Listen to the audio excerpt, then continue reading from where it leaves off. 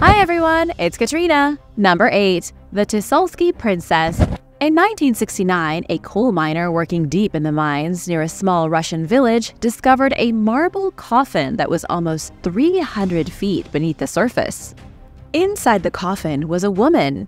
She was found floating in a strange pink and blue liquid perfectly preserved. So when the Russian miners opened the coffin and saw the woman in the swirling gunk, they were shocked by her beauty.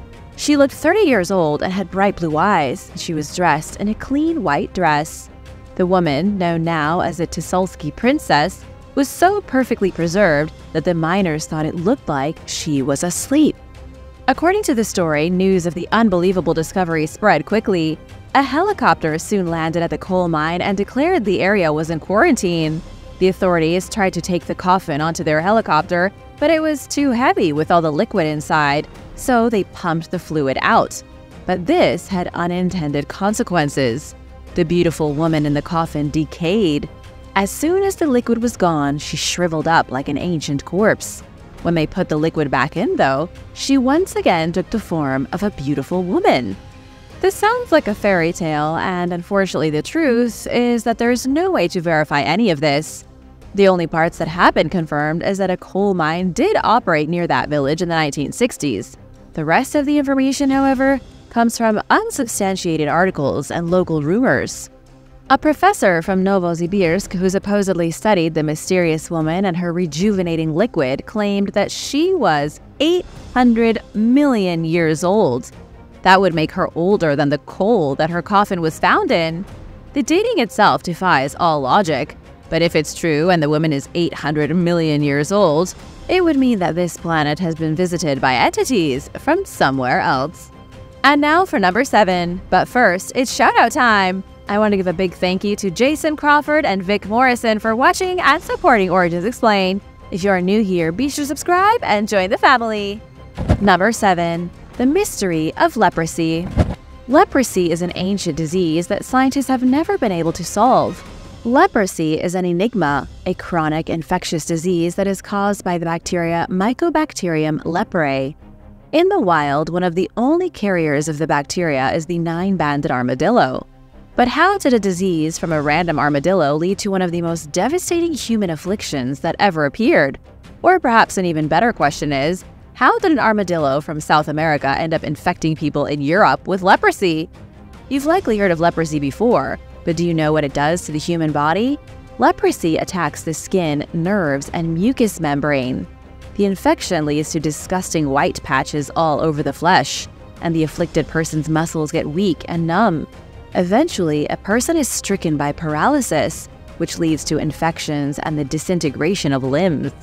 The first recorded case of leprosy was in 1400 BC, but even modern scientists don't know how leprosy originated or how it spreads. It might shock you to know there isn't even an easy and reliable way to check if a person has leprosy. Each year, there are about 200,000 cases of leprosy. The bulk of the cases come from Brazil, India, and Indonesia. Brazil makes sense because people hunt armadillos and eat their meat, and as you know, armadillos are able to spread leprosy.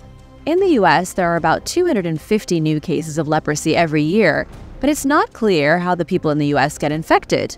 The whole spreading and contracting of leprosy continues to baffle experts to this very day. But some scientists think that Europeans were the ones who infected armadillos with the disease 500 years ago. Number 6. The Isle of Esvedra. Ever since Plato described the lost city of Atlantis around 330 BC, it's been a point of fascination and wonder. Plato's description has always pointed scholars to believe Atlantis existed near the Strait of Gibraltar at the edge of the Mediterranean Sea. But more recent claims have put Atlantis in Antarctica, the Caribbean, and even Turkey. However, Plato definitely said it was somewhere near the coast of Spain. And one potential location for Atlantis is the mystical island of Esvedra. The island of Esvedra is about 2 miles from the coast of Ibiza, but it's the polar opposite of Ibiza. While Ibiza gets over 6 million tourists a year, Esvedra is a ghost town. Most people aren't even allowed to step foot on the island. It's uninhabited and off-limits as part of a natural reserve. It's abundant in wildlife with brightly colored lizards clinging to the rocky cliffs. It's also home to endangered gulls and falcons and over 150 rare plant species. There hasn't technically been any discovery that supports the theory that the island was once home to Atlantis, but there are some interesting legends and rumors. One story is that the island was the birthplace of Tanit, a goddess from Phoenicia. It's also been said that the island was home to sirens and sea nymphs who lured sailors to their deaths. Some sailors have even claimed to see strange circles of light emerge from the sea off the coast of the island. Another myth is that the island used to be much bigger and connected to Ibiza. The current Esvedra was merely the tip of a huge mountain, with the city of Atlantis on the land below. But then, 15,000 years ago, the sea level rose and Atlantis sank, and now all that remains of the continent is Esvedra's craggy rock cliffs. Number 5. The Stone Circles of Junapani. Junapani is a prehistoric region in the Indian state of Maharashtra. It's a fairly ordinary place, made up of vast green fields and lots of nothing. But it's also home to around 300 baffling stone circles that scientists have never been able to piece together. Excavations started in 1879, with archaeologists finding a variety of weird artifacts. They uncovered iron daggers, bracelets, iron chisels, and a wide variety of random tools. The researchers discovered scraps of black and red pottery, and they also found burial plots, though they haven't been extensively studied. Only about half the stone circles in Junapani have been studied in the slightest, but most of them are just sitting in the bush, slowly fading away into obscurity. The first evidence of human habitation in the region dates back to around 1000 BC. That's the same time that the megalithic stone circle started being built. The dating seems to suggest that a culture showed up 3,000 years ago and went on a building spree of stone circles. They finally finished after 1,300 years, with the earliest stone circle being from 300 AD. But the who and why are the biggest unsolved mysteries here. Archaeologists don't know if the stone circles were used for astronomy or cosmogony. Some circles contain human remains and funerary objects. Yet it's doubtful they were all used specifically for burials. Even weirder is that these stone circles are still in use. Researchers have found random collections of chicken feathers near the stones, meaning that people have been returning to the circles to conduct rituals, even in modern times. Number 4. Penard Castle. Almost nothing is known about the mysterious Penard Castle in South Wales. The castle's history has been lost to the winds of time, and all that remains today are the bricks and stones that were used to build the structure, as well as some walls that look like they could fall down at any second. Most historians agree the castle was likely constructed in the 12th century AD. A small village then grew around the castle, but nothing remains of it today. The only sign there was ever a village is the single wall of a ruined church. The original castle was little more than a wooden fortification with a primitive stone keep. It may have been built by Henry de Beaumont, the first Earl of Warwick, but nobody really knows. By the year 1400, Penard Castle was already abandoned. The whole area was a ghost town with no clue as to what scared everyone away. There is no mention in the records of an attack on the castle, but there is a local legend that has to do with a group of fairies. The old folk tale is that the owner of the castle refused the local fairies the right to dance at his wedding. So the magical fairy sent a storm to destroy the building. A mountain of sand blew out of the sea and ripped the castle to shreds. And as a result, the Baron and everyone else were forced to flee. The legend was likely inspired by what really happened. Experts think the sand dunes slowly encroached on the castle until it became impossible to live in. If you stumbled upon a castle in the middle of nowhere, would you consider moving in? Let me know in the comments below. And if you haven't already, be sure to subscribe. Now on to number 3. Number 3. The Dashka Stone. The Dashka Stone, also known as the Map of the Creator, has been baffling scientists since it was found in 1999. Some experts have estimated the age of the stone at 120 million years. The stone appears to show a series of civil engineering projects. It records 7,457 miles of channels and dams. The stone also appears to be covered in hieroglyphic notations detailing the individual channels. The notations have never been deciphered, and what's even more unusual is that the map appears to have been made from an aerial point of view. Whoever created the map had done so while looking down from above. The mysterious artifact was found by archaeologists with the Bashkir State University, deep in Russia's Ural Mountains. The tablet is 6 inches thick and almost 6 feet tall, and it weighs around 1 ton. It appears to be an accurate topographical map of an area in the Ural Mountains called Bashkiria. The man who discovered the stone, Alexander Chuvryov, named it Dashka after his granddaughter who was born on the same day as the discovery. The stone consists of 3 main layers. There's a layer made of a ceramic compound, and the second layer is comprised of diopside glass that's enriched with silicon. Then the last layer is made of a calcium porcelain mixture. There is no way this thing was created in nature. Somebody made it using the different elements so that it would last a long time. But what about the dating of 120 million years? Sadly, that likely isn't true. The date was derived from a pair of seashells discovered with the stone slab. The shells were locked inside the stone, but they likely weren't natural. The ancient seashells may have been put inside the slab as decoration. And a more reasonable guess is that the tablet was made 3,000 years ago by an unknown civilization in the Ural Mountains. There are still a lot of unanswered questions, like how did an ancient civilization create an accurate topographical map? And how did they produce an aerial view almost as accurate as Google Maps?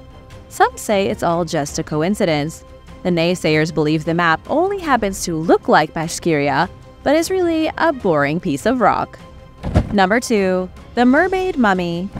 In 2022, researchers debunked the existence of a fossilized mermaid that had been captivating Japan for years. The mermaid was kept in a sealed wooden box at a Japanese temple in the Okayama prefecture since the 19th century. Then, about 40 years ago, the people stopped worshipping the weird mummy, and after that, it was put in a box and stored at the temple. Before, people had been idolizing the freak show in its glass display box. It was supposedly captured by a fisherman in the late 1730s. Researchers never thought it was a real mermaid, and there was also no evidence of it being a ningyo from Japanese myth, a creature with both fish and human-like features.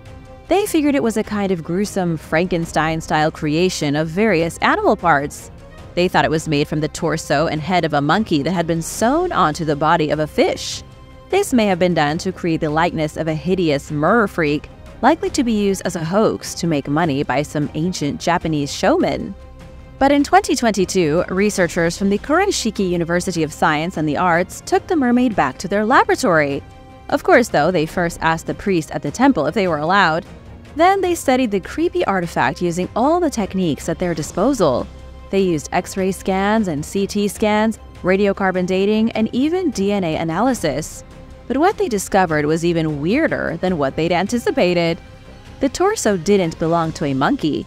Somebody crafted it very skillfully out of cloth, paper, and cotton. It was painted with a simple mixture of sand and charcoal. And afterward, the chest was covered in pieces of animal hair and fish scales. The jaws of the creature came from a predatory fish, and its hands likely came from something like a raccoon. Dating revealed the creature was put together around the early 1800s. The researchers at the university think it was made by someone who wanted to make locals believe that legendary ningyos were real. It wasn't even that strange of a thing to do. There are at least 14 other examples of mermaids in Japan. Somebody really wanted people to believe in mythological fish creatures with human heads. This was likely because ningyos were thought to have healing properties. So whoever faked the mermaids must have made a fortune. Number 1. The Hybrid. In 2018, researchers in Siberia's Altai Mountains discovered the skeletal remains of a child inside a cave. It wasn't a full skeleton, as only a single bone and some teeth were left. But still, researchers were able to use DNA sequencing to discover a shocking truth about the child. The bone and teeth belonged to an ancient girl who was the only known hybrid in existence. She was born from 2 distinct species of human. Her father was an ancient Denisovan, but her mother was a Neanderthal. The cave where her remains were found was populated by Neanderthals, but what this means is anybody's guess. Neanderthals and Denisovans were totally different types of humans. They separated from one another on the evolutionary tree roughly 400,000 years ago. Scientists know that there was breeding between the species, but up until 2018, they'd never found proof of it. Finding any proof of the Denisovans at all is challenging because the only fossils of them have been collected in Siberia, whereas Neanderthals have been found all over Europe. Scientists nicknamed the child Denny, but why she was born in the first place is an unanswered question. The DNA of Neanderthals and Denisovans are so different that they are easily distinguishable when testing ancient remains. It's doubtful that they interbred frequently, or else their DNA would be more alike. So could this have been a forbidden love affair between two extinct species of human 90,000 years ago? What do you think? Let me know in the comments. Thanks for watching! Be sure to subscribe if you haven't already and give this video a thumbs up for more. Let me know what you'd like to see in the next one. See you later. Bye!